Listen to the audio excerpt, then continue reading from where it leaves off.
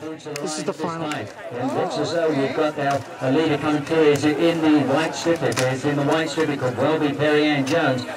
Don't forget she had a major competition from Holly Brooks and Sadie Johnson. But let's get ready to see who's going to take the title in the women's open. Tremendous performance from the Canadian Perianne Jones. She's out the line. And so we're here with Perianne Jones, recent champion of the Silver Star Tech Sprint race today.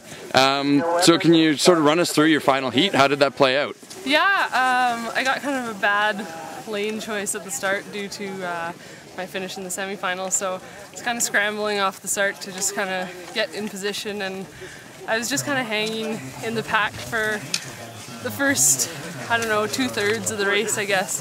Then on the big climb, the three of us, Holly, Brooks, Sadie, and I kind of pulled away from the rest of the pack, and then through the downhill and the little hump towards the finish, I just kind of turned it on. That was my plan from the start, to gradually get faster and faster, and when I knew there was only 300 meters left, I turned it on and didn't see anyone. So yeah, well, you finished.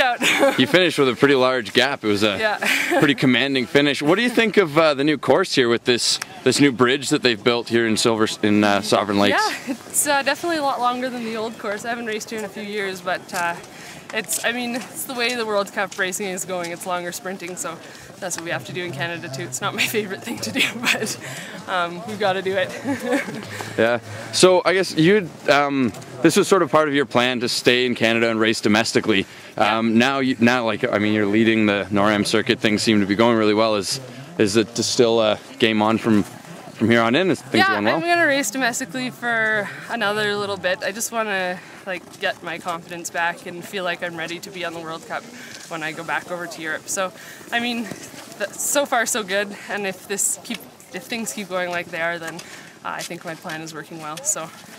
Awesome. Well, congratulations on your win today. Thanks, Jesse. Thanks a lot.